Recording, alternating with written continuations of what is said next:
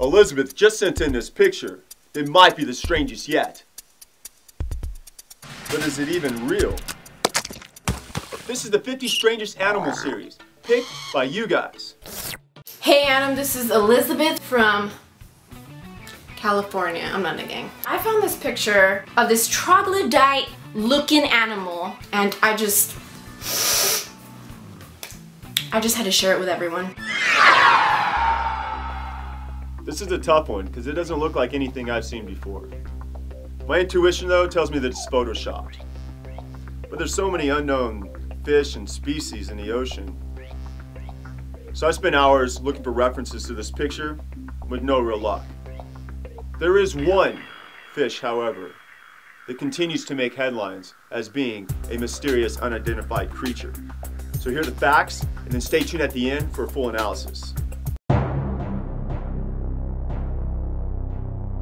Now, if someone were to ask you what is the longest bony fish alive, could you guess it without going to Google? I couldn't, but what I found, measuring up to 56 feet in length, it was the oarfish, or the king of the herrings. Some people believe it gets its name oarfish because of its highly compressed and elongated body, or because of the belief that they row themselves through water using their pelvic fins. They are rarely caught alive and are probably the cause of sea serpent sightings because they tend to linger at the surface when sick or dying. Their dorsal fin starts above their eyes and runs the entire length of the fish. Researchers in New Zealand claim the fish gave off electric shocks when touched. But as you see in these pictures, it's not shocking anyone. It has no scales, and like other members of its order, it has a small but highly protrusible mouth with no visible teeth.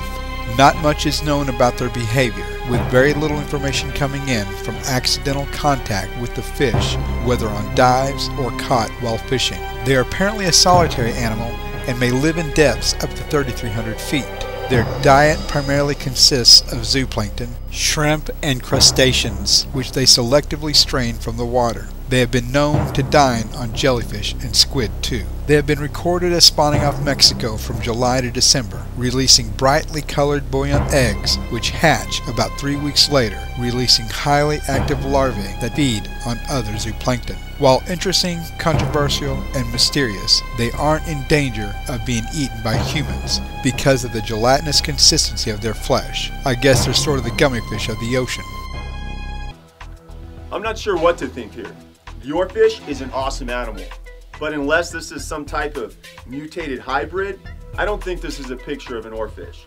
So I turn to you guys. Let me know what you think.